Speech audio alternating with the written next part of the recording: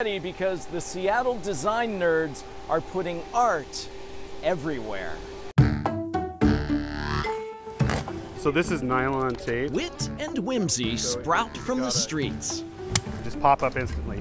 of a city in full artistic bloom. We're just appreciating where we're at. The Seattle Design Nerds are a loosely organized group of artists, architects, and other creative types celebrating the town they love. We really want to push the idea that designers can collaborate with each other.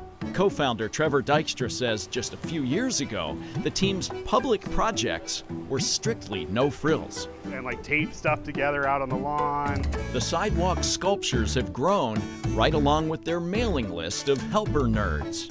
So we'll just put out a call and they'll show.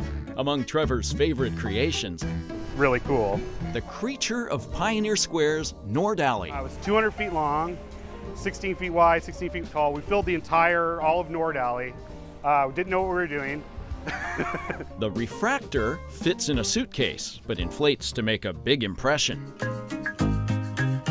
The AR, or Augmented Reality Sandbox, allows users to reshape a landscape. And when you kind of rework the sand, it repaints topographic lines on it. It's mesmerizing. You spend an hour there kind of digging in the dirt. Today, Trevor and his team are bringing Plushcadia, An inflatable mural. to the public square.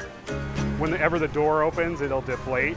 The piece is designed to morph as visitors play with its fabric pixels, So it's meant to be sort of a hangout spot inside, and outside's this interactive. an ever-evolving image from an ever-changing cast of characters.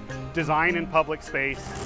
The Seattle Design Nerds. So that's our motto, is making Seattle a little more awesome.